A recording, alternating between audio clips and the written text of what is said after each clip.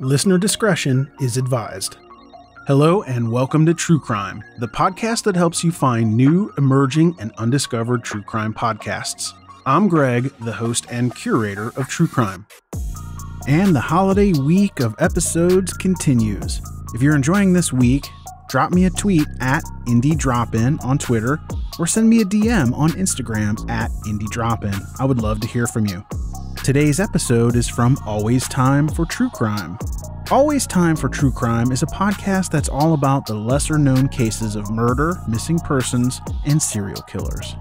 Of course, this is a holiday episode, and it's titled The Goldmark Family. If you like today's episode, make sure to check out the episode description for links to subscribe. All right, let's get this show started. Begin. Hey everybody, thanks for tuning in to another episode of Always Time for True Crime. I'm your host, Julia, and today's story focuses on an innocent family whose lives were savagely taken from them in their own home on Christmas Eve. Instead of Santa coming down the chimney, the Goldmark family got an intruder at their door, a man whose only mission that night was to kill them. This case really proves that terrible crimes can happen to anyone. And unfortunately, evil doesn't relent. Not even on Christmas. This is the story of the Goldmark family, and how their lives were taken in a cruel act of hate.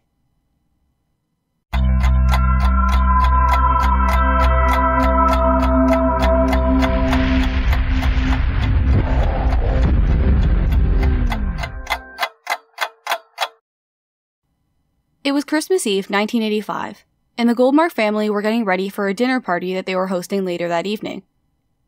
43-year-old Annie Goldmark checked on the ham in the oven before heading upstairs to take a shower.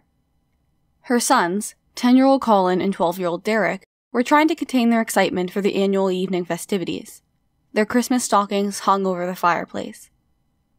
Lastly, 41-year-old Charles, who to friends was known as Chuck, was also running around the house, helping get the house ready for their expected guests.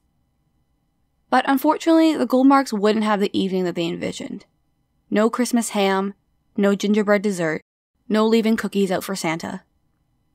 As the family of four prepared for dinner, nobody could have seen 2 hours into the future, when the Goldmarks would be found, stabbed and viciously beaten in their own home. But I'm getting way ahead of myself. So let's back up, all the way until 1942. If you're quick with math, you've probably figured out that Charles Goldmark was not even alive yet, but his parents, John and Sally, had just met and had fallen in love. John was a smart guy.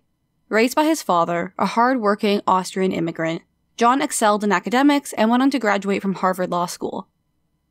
In 1942, while working in Washington, D.C. with the Democratic Party, John met Sally. The two quickly fell for each other, but there was one problem. Sally, raised by German immigrant parents, had taken interest in the American Communist Party during the Great Depression. She would later explain that she was really bothered by America's rates of unemployment, and she saw what fascism was doing to countries like Germany and Italy. So, seeking answers, she started to support communism. And you have to understand that at that time, being communist was just seen as radical. It wasn't like North Korea stuff. It wasn't black and white. In fact, in 1935, the American Communist Party was trying to portray itself as a democratic organization. They talked about fighting for rights of the working class, against unemployment, and against fascism. So in this time of unpredictability, a lot of Americans actually turned to the Communist Party. Sally had supported the Communist Party for the last few years, but when she met John, who was adamantly against communism, and the Communist Party switched its narrative to no longer opposing fascism, Sally stopped all support. Later, she would admit that she could see that she had made a mistake. And as I said, after World War II, she switched to supporting the Democratic Party. The two were married and soon after had 2 sons, the eldest being Charles. 10 years later, John Goldmark became a state legislator for the state of Washington. But when he was running for his 3rd term, Sally's past involvement with the American Communist Party became an issue. In short, his opponents attacked him with accusations of being a communist. He lost, very badly, and honestly, this all devastated his political career. John ended up filing a lawsuit for defamation, in which he won and was rewarded $40,000. but that verdict was later overturned by a Supreme Court ruling. Now, while all that information and politics may have been boring to some of you, it's actually very important to this story. I promise. Basically, what you need to take away from that is that the Goldmark's reputation, mostly in politics, but even just in general, was ruined due to accusations of communism. That all happened when Charles Goldmark was in college. But after his father's political career ended, Charles followed in John's first footsteps, receiving a law degree from Yale. While at a conference in Europe, Charles met his wife, Annie. Born in France, her mother was French and her father was Swedish, so Annie spoke French, Swedish, and English, which later landed her a job as an interpreter. That's what she was doing at the conference. The couple moved to Seattle and had their first child, Derek, in 1973, and their second, Colin, in 1975. The family of four seemed perfect. The boys attended prestigious schools and were being raised bilingual. Yet they were the furthest things from pretentious or snobby. Charles and Annie made sure that the children knew where they had come from and what their grandparents had gone through to give them a good life in America. Every summer, the boys would go to France to visit their maternal family, practice their French, and see where their mother had grown up. Colin was a dedicated member of the school choir, while Derek was a talented artist. Both were smart kids. A few months shy of 13 years old, Derek recently started to enjoy playing cards with the adults, primarily the game of bridge. They also loved to play on their dad's computer, the sci-fi Hitchhiker's Guide to the Galaxy being their favorite game to play on it. The whole family really enjoyed the outdoors and regularly went on family hikes. Charles actually had climbed a few mountains, and he had traveled to other continents to do so he was quite serious about it. His friends say that he was just a fun person to be around. Both he and Annie were incredibly kind and easygoing. Charles was always, quote-unquote, well-composed, they say. A calm individual who didn't raise his voice or lose his temper easily. Annie, as I mentioned, spoke multiple languages and was incredibly bright, and she made it clear by everything she did that her sons were her number one priority. In December of 1985, the family was looking forward to welcoming a new year. Charles's mother, Sally, had passed away a few months earlier, 6 years after her husband, John. But good things lay ahead. While at that time, Charles was running his own successful law firm with a few of his friends, having his own career in politics was never off the table. He had recently started to dip his toe in, having acted as the Democratic Party's legal counsel in Washington state, and in 1984 having appeared as a delegate for the presidential candidate Gary Hart at the Democratic National Convention. So many wondered if 1986 would be the year that he took his political journey a step further. Unfortunately, unbeknownst to the family, for the past 6 months, there had been someone concocting a plan to make sure that the Goldmark family never again would enter the political scene. That person was 27-year-old David Lewis Rice. Born in Colorado in November of 1958 to parents Estes and Gladys, David had had a troubled life since the very beginning. As a child, he never fit in. His siblings, 2 older brothers and a younger sister, recalled that he was always alone and was never able to make friends. Every day at school, he ate lunch alone, he walked home alone. He was bullied because he was seen as an easy target. He was different, didn't really have normal social cues, and he never fought back. David spent the majority of his childhood being moved back and forth across the southwestern states while his father looked for work, which only made it more difficult to make friends. At age 4, David suffered serious head injuries after he ran through a glass door while running through the house with his brothers. The damage to his head was pretty bad, and he also cut his right eye so badly that he had been deemed legally blind in that eye. There's also reports that his brothers had pushed him out of a tree one time, and he also got some really bad injuries from that. The 2 brothers, Gary and Randy, would later say that they definitely did tease him and rag on David, but that they never meant it maliciously. To them, that was just brotherly fights. Gary and Randy were just closer, and as a result, would often team up on David. They still very much loved him, though. Now, I want to give a trigger warning for suicide here. If you don't want to hear this, fast forward about 30 seconds. But when David was around 10, there was an incident that really opened up Gary and Randy's eyes. Some articles say he was 8, some say 10, and some even say 11. Even Randy, who told the story to the media, isn't really sure when it was. But when David was around that age, he and Randy got into a really big fight. As the older brother, Randy came out on top. To Randy, this was a typical brother fight, but to David, it was much more. Shortly after the fight, David was found hanging in his room. He had stepped up on his dresser and knocked it over with a handmade noose around his neck. His brothers recalled that all the color had been drained from his face, but with quick action, they were able to get him down, and David survived. Unfortunately, this would have been in the late 60s, and mental health really wasn't talked about much back then, so David did not get the help that he should have gotten. But his parents did do the best they could. They sent David to a psychiatrist for a little bit, but shortly after he had started, this psychiatrist was actually charged with child molestation. David's brothers later said that David had never commented on whether or not this psychiatrist had molested him. If he had, obviously that would have been incredibly traumatic, but I imagine that even if David wasn't a direct victim, that it would still be difficult to process that your psychiatrist was a child molester. His brother Randy said that whatever happened behind closed doors, either way, it would be difficult for David to have put that trust in that person, who he believed had his best interest in mind, only to learn that this man was sick in his own way. After that, David never saw another doctor. He was never formally evaluated or diagnosed with anything. He didn't even continue therapy. When he was 15, David dropped out of school and enrolled in the Navy, but received an honorable discharge after just 2 months. After leaving the Navy, he got married at 21 and fathered a son the following year. That marriage was quite short-lived, though, as shortly after his son was born, David was arrested for indecent exposure, and his wife filed for divorce. His wife and son have kept very separate and private lives. Their names aren't mentioned in the media, so it seems as though he's lost all contact with them after the divorce. To him, this was the beginning of his breakdown. By that time, his 2 brothers had moved to Washington, and his younger sister had gotten married. His mother was also in quite bad health. Wanting to help out their younger brother, Randy and Gary convinced David to move up to Seattle to be closer to them, which he did in 1982. But his luck really didn't get better from there. David had a difficult time holding a job and an apartment. He worked as a janitor for a few months, then as an elevator operator for a while. At one point, he had had to resort to living in his car. Finally, he got a job as a welder at a steel company. While in this position, he suffered a flash burn to his left eye, damaging his cornea. And if you remember, he had already been deemed legally blind in his right eye, so this was the other one.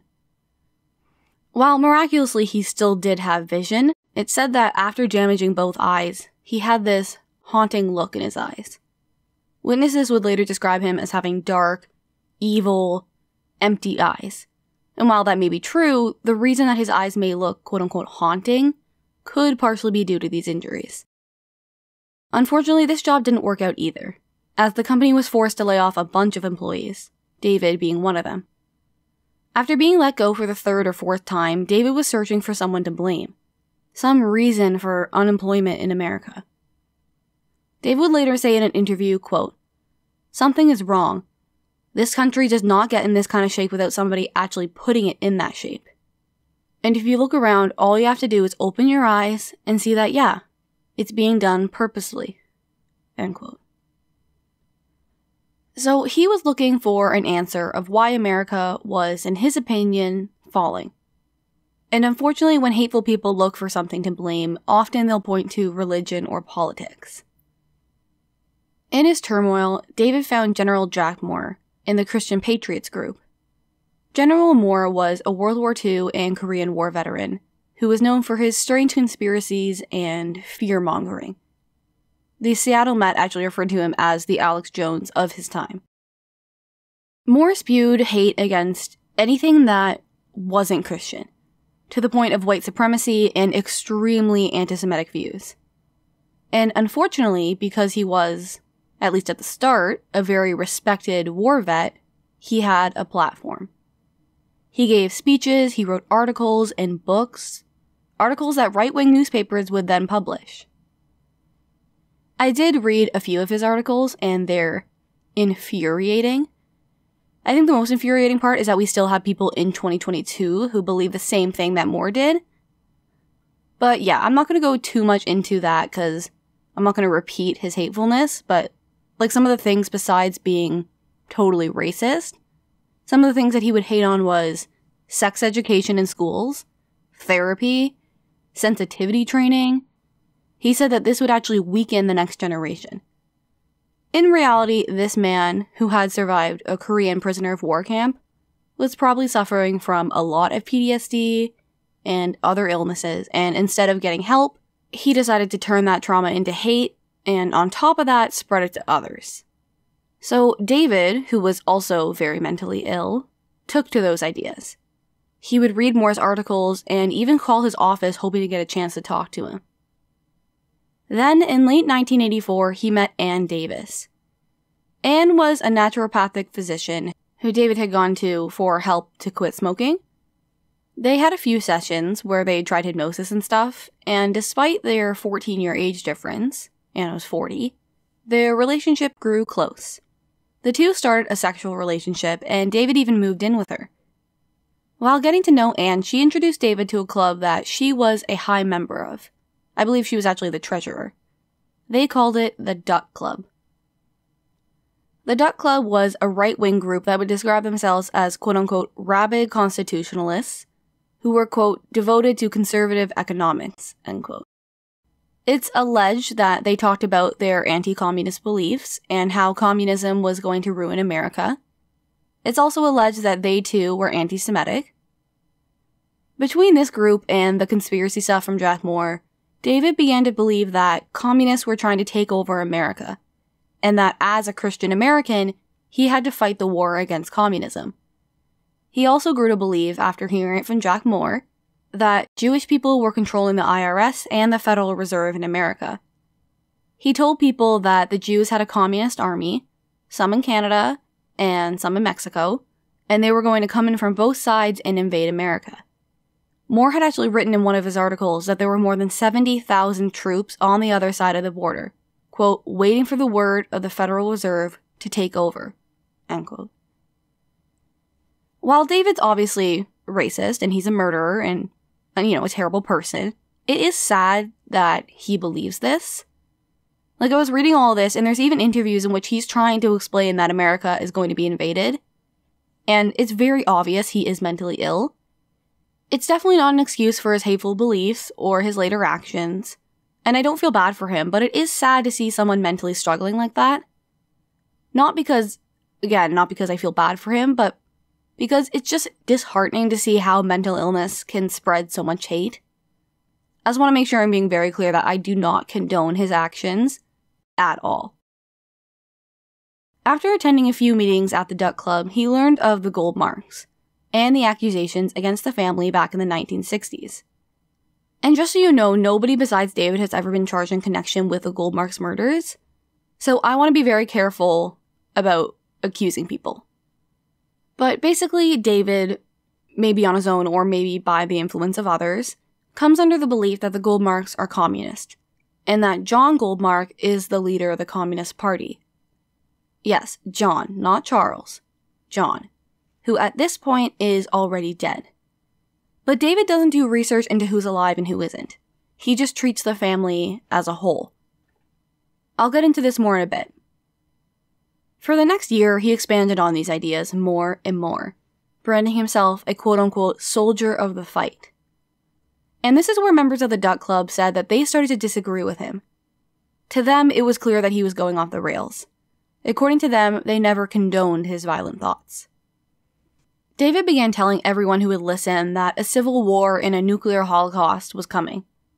He even drew up a blueprint for a shelter that he was planning on building. His plan was to set up a rescue camp in Colorado after the war, and he thought that he was going to be a hero. He talked of buying camouflage clothing and weapons, and eventually purchased a semi-automatic rifle. But it got really bad when he apparently started to hear voices. David explained that he had telepathy, and he was able to communicate with what he called friends in outer space. When later asked about the messages that he received from these so-called friends, he said that they didn't come to him like actual voices, but as ideas or instructions. He believed that people in outer space were sending him telepathic messages on how to save the world. He also told his roommate/girlfriend, Ann Davis, I don't really know what to call her. I don't think they ever officially were a couple, but she does say that they had a sexual relationship at one point, so I'm just going to say roommate, I guess. So he told his roommate, Ann, that there was some sort of black box in his head. I don't know if he was referring to like a black box on an airplane, like some kind of data recorder. Ann said that he told her he kept ideas in his black box, in his brain. Like if he had a problem that he couldn't solve right away, he said that he stored it in the black box. Obviously, we wouldn't really understand what he meant by this. It only makes sense to him. Anne says that once David took this kind of turn, she and other members of the Duck Club had noticed an increased intensity in his behavior, and they did begin to suspect that he was mentally ill. She even mentioned to him that he should talk to somebody, but unfortunately he didn't get the help that he needed. We're going to take an ad break here, but we'll be back in just a moment. And we're back with Always Time for True Crime, the killing of the Goldmark family. As David continued to go downhill, Anne asked him to move out and requested that he be gone by the time that she got back from her holiday on December 28th. This may have been the push that David needed to start acting out his plan. Shortly before Christmas of 1985, David's quote-unquote friends from outer space sent him instructions on how to eliminate the communist attack that he believed was coming. They had to kill the regional director of the American Communist Party. And this voice apparently told him that Charles Goldmark was that leader. Now here's where David got confused on who Charles was. Somehow, David was under the impression that Charles and Annie were John and Sally. He thought that they were the ones who had been accused of communism back in the 60s. So while he knew the name Charles, he was actually thinking that it was John that he would be attacking. Clearly this makes no sense because John and Sally had since passed away, but David, I guess, didn't know that. While he had read that Charles was a successful attorney in Seattle, he had never seen Charles. Since he thought Charles was John, he was expecting to attack some 80-year-old man, not 41-year-old Charles. So on Christmas Eve, he headed over to the Goldmark residence.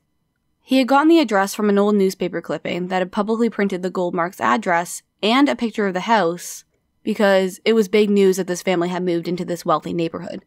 Like, how crazy is it that papers used to literally print people's addresses? In the weeks leading up to the attack, David had gone over to the house 3 times. Walked around, checked out entry points, observed the neighbors, just trying to plan everything out. Like I said, he never saw Charles Goldmark.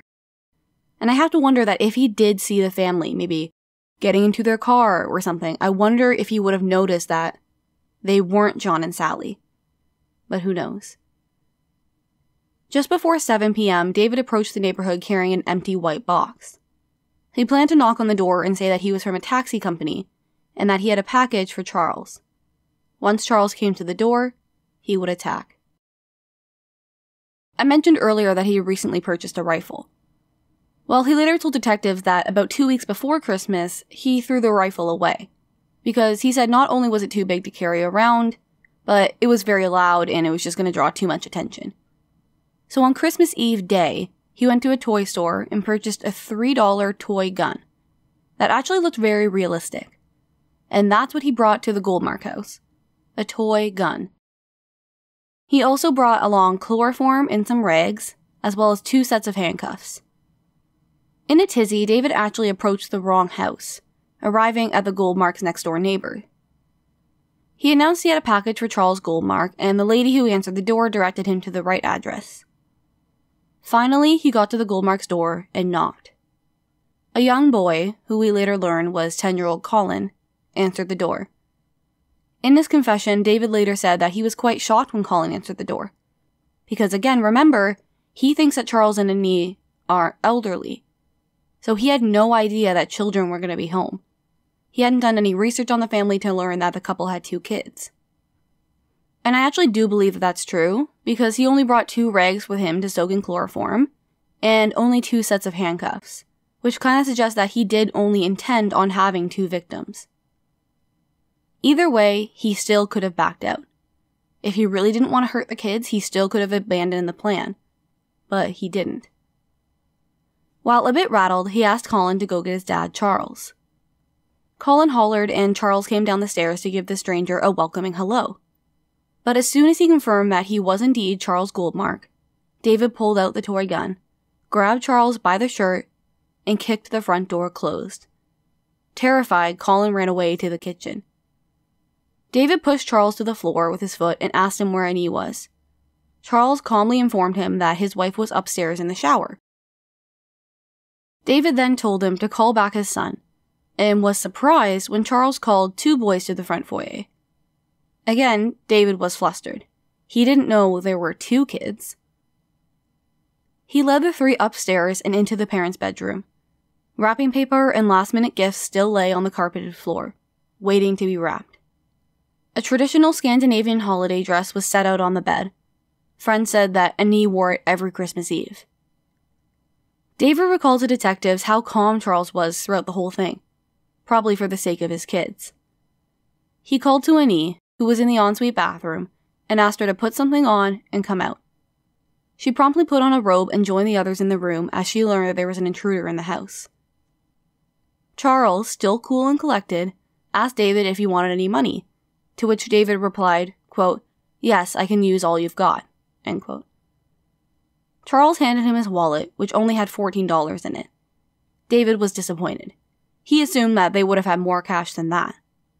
While theft wasn't really the motive, he said that he thought of it as an added bonus, that they'd probably have some money to help him get by for a while. He then asked Charles for his PIN number, and Charles answered. He would later find out, though, that that was actually a fake PIN. He instructed all 4 family members to lie face down on the floor, and used the 2 sets of handcuffs to immobilize Charles and Annie. As he retrieved the rags and chloroform, Annie whimpered, quote, "He's going to kill us," end quote. Most likely in a desperate attempt to save his family, before David could soak the rag, Charles told them that they were expecting company due to arrive at 7:30, in just 20 minutes. He was probably hoping that maybe David would take off. I'm sure Charles thought that the motive was financial, so he's probably thinking that David already got the cash and he thinks he has the PIN number, so maybe if I tell him that company's coming, he's gonna leave. Charles was also probably thinking of the safety of his guests, because remember, he thinks that David's gun is real. Unfortunately, this had the opposite effect. Knowing that people were coming soon, David thought that he better hurry up and get the killings over with.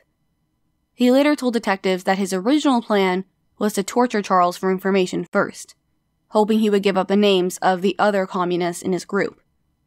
But now on a time crunch, he had no time. He chloroformed them one by one, starting first with Charles, then Annie, and then the children. With them knocked out, he ran downstairs to look for a weapon. In his confession, David admitted that he went through the kitchen looking for a meat cleaver. He wanted to beat them to death, but all he found were knives. He commented to investigators that he didn't like the idea of cutting someone. A knife was not his first weapon of choice. He chose a fillet knife and went to go downstairs to look for some tools, but instead he passed the laundry room and noticed a steam iron. He decided to take both the steam iron and the knife up to the bedroom. When he returned to the second floor, David recalled that he stopped to think. He looked at the children lying on the ground. Killing children was too evil, he told himself. But then, he also thought, well, they've already seen my face. And he comforted himself by telling himself that he was a soldier. And sometimes, soldiers have to kill even when they don't want to. I'll give a quick trigger warning here because it does get violent and it does involve children. David first hit Charles Goldmark over the head with the iron 5 times. Then he did the same to Annie Goldmark. After hitting her a few times, Annie started to move. Perhaps the chloroform was starting to wear off. David then hit her a few more times and finally, she lay still. Next, he bent over the 2 boys, later telling officers that he hit, quote, "the one with the glasses first," end quote. That was 12-year-old Derek. Lastly, he beat 10-year-old Colin. David took a few breaths and stared at what he had done. The guest would be there any minute. He had to hurry. He went over to Charles to check for a pulse, and to his surprise, found one. Mr. Goldmark was still alive. It gets a bit more gruesome here, so just another warning. When he hit Charles over the head with the iron, he had broken the skin and made a pretty nasty head wound. So David then took the knife he had brought and stabbed Charles in the head, right into the wound. In his confession, David would detail how he stuck the knife into the victim's head, 5 inches deep, and, quote, stirred it around, end quote. Confident that Charles was now deceased, David checked Annie's pulse. She, too, was still alive. But unlike her husband, Annie didn't have a gaping head wound. She had a gash, but it's reported that Charles's skull had actually been cracked, so David was able to insert the knife into his brain. He couldn't do that with Annie. Instead, he stabbed her in the neck and the chest, noting that it took quite a lot of pressure to do so. Finally, he turned to the boys and did the same thing to them as he did their father, inserting the knife into their brains and, as he described, stirring it around. Noticing blood on his jacket and his boots, he wiped the blood with his shirt and stuffed it into his pocket. He tossed a blanket over Colin and Derek, unable to look at them. Then he noticed the time. It was 7:20 p.m. He had to get out of there. He found the back door and escaped through an alley. Since he was covered in blood, though, David knew that he couldn't take the bus, so he began walking 2 miles back to the apartment that he shared with Anne. But there was one problem. Well, actually 2 problems. First, David stopped at an ATM on the way home to get some money using Charles' card. He was furious when he discovered that he had been given a false PIN and threw the card into a bush as he walked home. The next problem came when he was more than halfway home. David realized, shit, I left my handcuffs there. He had been pretty careful not to leave evidence, having worn gloves while holding the knife and the iron, but the handcuffs, they could possibly find him through those. He was already close to home, so he decided to go back to the apartment, change, and then he could take the bus back and grab the handcuffs. Meanwhile, however, friends of the Goldmarks had shown up for Christmas Eve dinner. When they arrived, all the lights in the house were turned off, but they knocked anyway. When nobody answered, the friends thought that maybe the Goldmarks were playing a prank on them. Confused, a few of them sat on the front porch waiting for about 15 minutes. When it became clear that this in fact was not a silly prank, the friends went over to another friend's house. This friend had a spare key to the Goldmark house. Then they all went back together and let themselves in. When they walked in the front door, they were hit with the smell of ham cooking in the oven. The table was set for 10, stockings were hung up, everything seemed fine.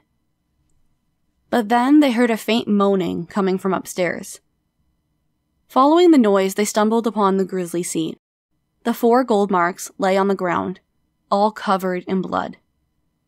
The moaning was coming from Charles, slowly lifting his handcuffed hands and whimpering the words, "hurt." Some of the guests rushed to call 911, while others used tools to cut the handcuffs off of Charles Goldmark.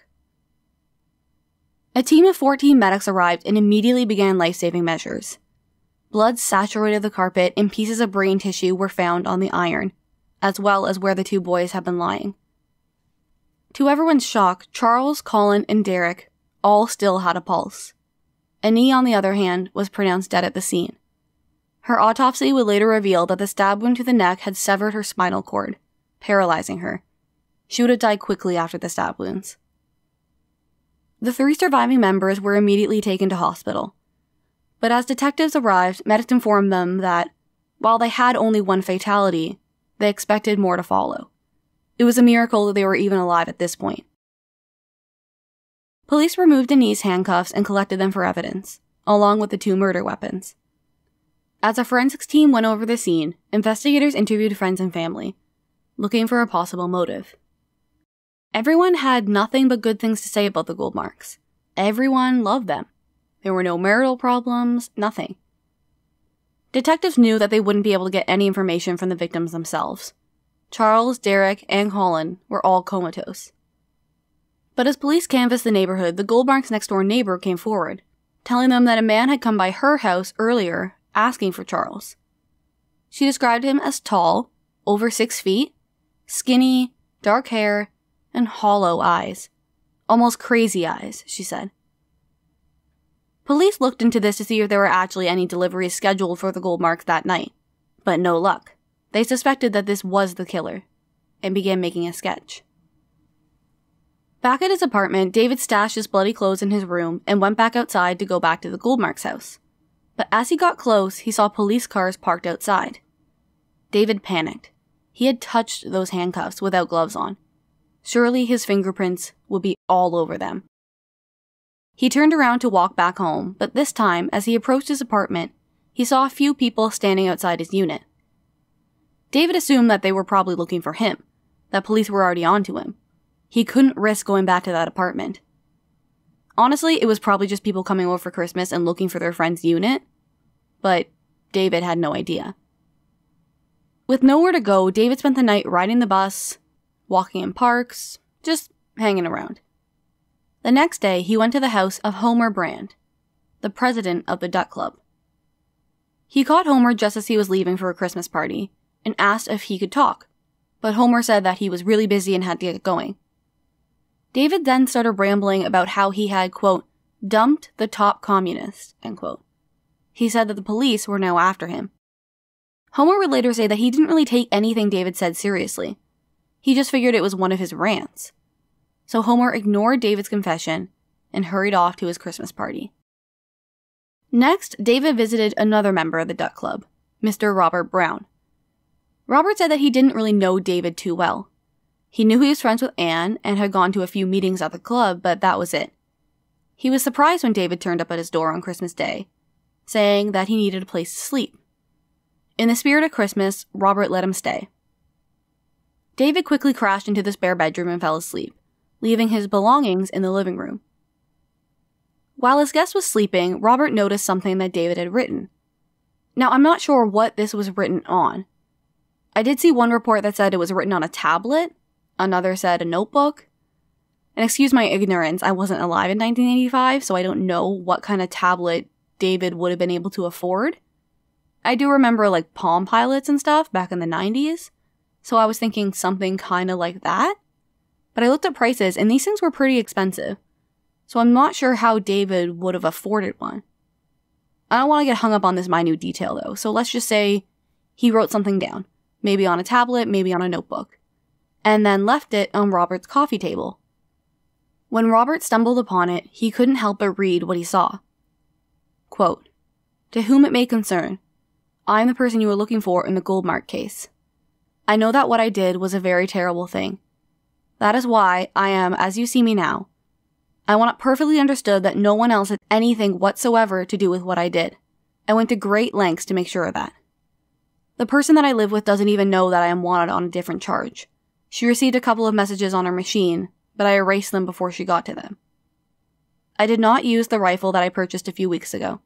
Instead, I fooled them with a toy pistol, which you will find in the storage locker. I threw the rifle away a couple of weeks ago. Again, I want it understood that no one knew anything about this, so please do not cause any unnecessary suffering to innocent people. I think that I've already done enough. I guess I should tell you why I did what I did. That way you won't have to ask other people about it. My life is a mess. It has been since my wife left. Anne has been trying to help me straighten it out, but I'm afraid." And then it just cuts off, as if he had just stopped writing. And to be clear, when he says the person that I live with doesn't even know that I'm wanted on a different charge, I'm pretty sure that refers to an indecent exposure charge against him. When Robert read this, he hadn't actually heard about the Goldmarks attacks yet. While it was huge news, because they were a pretty popular family, Robert hadn't watched the news on Christmas Day, so he had no idea. But he knew one thing. Something was wrong. This letter just didn't sit right with him. We're going to take an ad break here, and we'll be back in just a minute. And we're back with Always Time for True Crime. When David woke up on Boxing Day, Robert said that he was going out to buy cigarettes. but really, he went out to see if he could get a copy of today's paper. While out, he asked a couple people if they had heard anything about a murder in town involving the Goldmarks. Everyone he talked to was surprised that he hadn't heard of it, and explained what had happened. That's when Robert realized that he had a murderer sitting back in his apartment, drinking coffee out of his cups, watching TV on his couch. Hell, he had just spent the night with the guy. With a sick feeling, he called the Seattle Police Department from a payphone across the street from his apartment. He explained the situation, and police immediately sent out a unit. But at that very moment, David happened to look out the window and see Robert on the phone. He must have found it suspicious that he was using a payphone, rather than just coming home to use the landline, and he put two and two together. He realized he had left his note out in the open on the coffee table. Robert must have seen it. Without even taking a moment to grab his things, David ran from the apartment, just as police were pulling up. Robert pointed to David as he booked it down the street, and in their patrol car, officers quickly caught up to him. David knew it was over, and stopped running. As he did, he took out a glass vial from his pocket and guzzled it down. Investigators later learned that it was liquid nicotine, maybe an attempt to kill himself. Detective Rudy Saltovich recalled in the book You Belong to Me by Anne Rule that the first thing he noticed about David was the likeliness between him and the sketch that the Goldmark's neighbor had done. Quote, "She said she'd never forget those eyes, and I could see why. They were very distinct. Far away. Yes, vacant." End quote. Also keep in mind, though, I mentioned that he had suffered injuries to both eyes. David was brought to the station for questioning, where he was advised of his rights and appointed a lawyer. When asked about the note, David confirmed that he had written it. Detective Saltovich asked him if he cared to finish it. Remember, the note had been abruptly cut off. David said yes at first, but then he changed his mind, saying that he'd rather just talk about it than write it down. He was told by his lawyer that he didn't have to say anything, but David again said that he wanted to talk. He told Saltovich about his plan to kill the Goldmarks, how Charles was the regional director of the Communist Party. The officers looked confused and wondered where he was getting all this from, but David explained how communists were trying to take over America, almost like the officers were stupid for not being aware. Then he told detectives that he'd been planning the attack for about 6 months, and then finally, in December, he'd received messages giving him the go-ahead. He admitted that he had scoped out the house 2 or 3 times before the attack, and how he had been confused when he realized that Charles was not elderly, and in fact had young children. He continued on with his confession, all about how he had led the family upstairs, how he knocked them out with chloroform, and how he knew he didn't have much time before the drug would wear off. When detectives asked him if he had ever worked with chloroform before, David nonchalantly told them that he experimented with it on himself. He had knocked himself out with chloroform and timed how long it kept him unconscious, in preparation. All in all, once typed out, his confession covered 77 pages. After the interview, police searched the apartment that he shared with Anne, where they found his bloody clothes and the keys to the handcuffs found on Mr. and Mrs. Goldmark. David also led them to where he had thrown away Charles's bank card. David Lewis Rice was arrested on investigation of murder while they got the arrest warrants, preparing to charge him with 1 count of first-degree murder, 3 counts of attempted murder, as well as other charges of assault and burglary. But then, police got the news from the hospital. On December 28th at 2:05 a.m., 10-year-old Colin Goldmark died from his injuries. A second murder charge pended. As the news of an arrest was broadcasted on the news, those who knew David were shocked to find out what he did. While most who met him could tell that he was different, maybe even that he was mentally ill, nobody said he was violent. His brother Randy said that his brother had never shown any signs of being a violent person. The opposite, in fact. When David was bullied as a child, he would just sit there and take it. He never laid a hand on anyone. Randy noted that David was good with his 4 children, too. He knew his brother needed help, describing him as, quote, emotionally disturbed, end quote. But he never imagined it would lead to this. On January 2nd, 1986, David Rice pleaded innocent by reason of insanity, and a psychiatric evaluation was ordered. While doctors interviewed David, the charges changed once again. At 9:47 a.m., on January 9th, 1986, the 3rd member of the Goldmark family was pronounced dead. 41-year-old Charles Goldmark. Hope began to dwindle for the Goldmarks' loved ones. 12-year-old Derek still remained in critical condition. If he did miraculously survive, he'd be an orphan and live with severe disabilities. In mid-January, nurses announced that Derek's condition had been upgraded, from critical to serious. Many wondered if he would be able to pull through. But unfortunately, after contracting pneumonia, his condition returned to critical, and he passed away on January 30th, 1986. The entire Goldmark family was gone. In May 1986, David Lewis Rice went on trial for 4 counts of first-degree aggravated murder. Psychiatrists had labeled him legally sane, but incredibly disturbed with schizoid and paranoid features. Most importantly, though, he knew right from wrong. David had openly said that he did feel bad for what he did to the children, and said that if he had known children would be home, he would have altered his plan. He even referred to the fact that he had his own 6-year-old son. He didn't want to kill the kids, but sometimes soldiers have to kill, he said. That there shows that he knew it was wrong.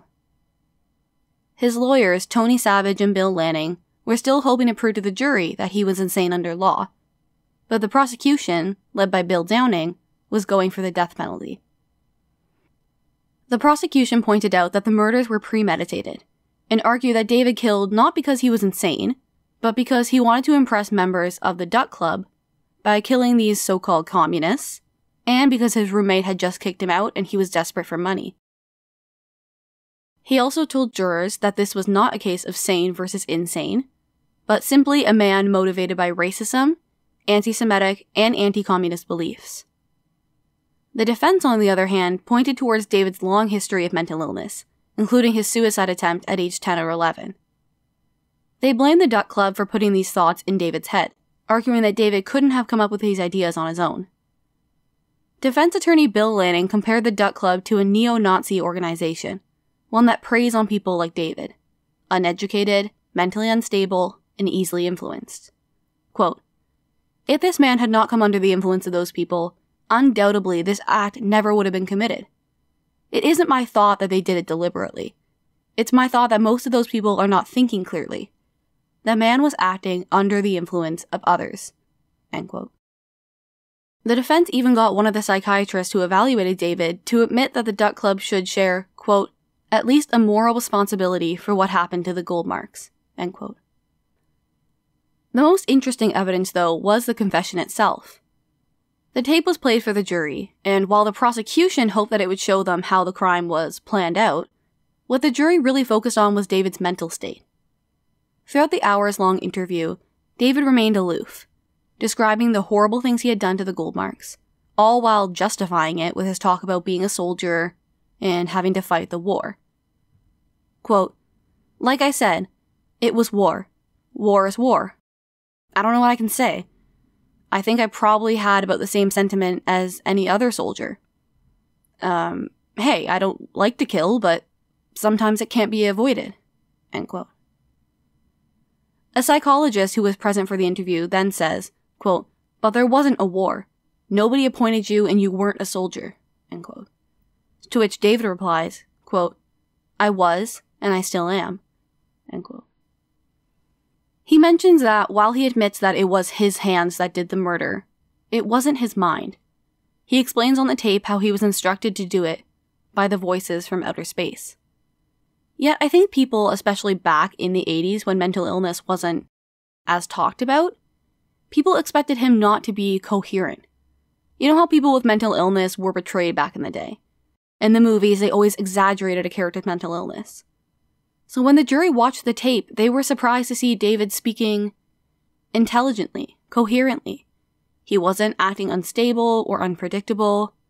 He just sat there calmly drinking coffee and explaining how he had just killed 4 people. Which, to me, shows mental illness. But back then, I feel like they expected different behavior.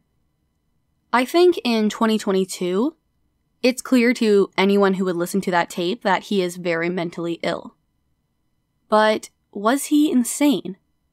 And even if he was, did that make him not responsible for his crimes? I mean, just because you're mentally ill, it doesn't mean that you don't have consequences. On June 5, 1986, a jury of 6 men and 6 women took 5 hours to deliberate.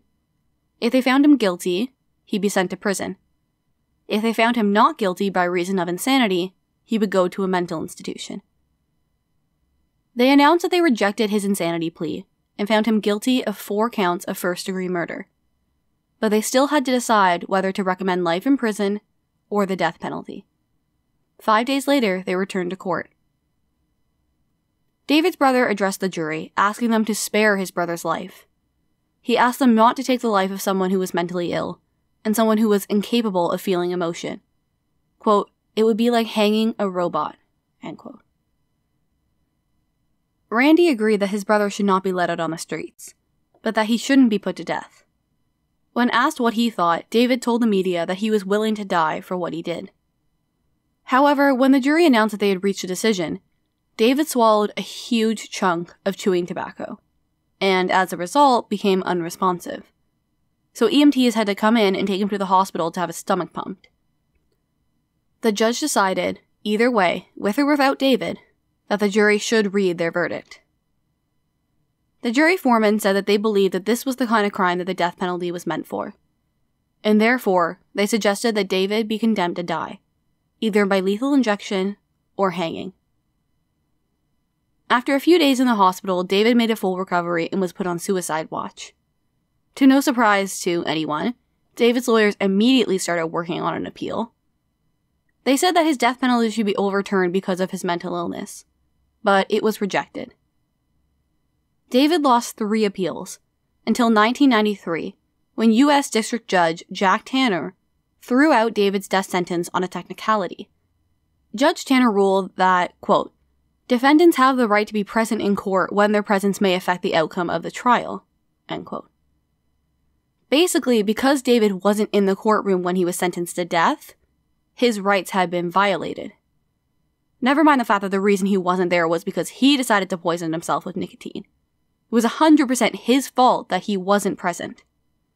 Plus, would the jury really have changed their mind after deciding to put him to death, but then seeing him in court? Being like, oh, you know what, never mind, seeing his face has really changed my mind. Well, apparently Judge Tanner thought that it was possible. Whether you're for or against the death penalty, that's a stupid reason to throw the sentence out. Without making this into a huge debate, I could understand if it was thrown out on the basis that he was mentally ill, but on a technicality, that seems dumb. But it doesn't end there, guys. Because in 1996, the state appealed Judge Tanner's decision, and 11 judges were sent to deliberate David's fate. In 1996, the judges came back in favor of the death penalty, 6-5. So now, he's back on death row. But then, in 1997, David's team appeals again and asks for a whole new trial, which shockingly he was granted. Friends and family of the Goldmarks were not happy, because they didn't want to have to go through this again. Another trial would bring back horrible memories 12 years later. There was also an issue now with David's confession. While I don't know all the details, his lawyers were now arguing that it should have been deemed inadmissible. And according to the papers at the time, they actually had a pretty good chance of proving that. If they didn't have the confession, that was really risky. I mean, I still think if he had gone through a trial without the confession, he would have been found guilty either way.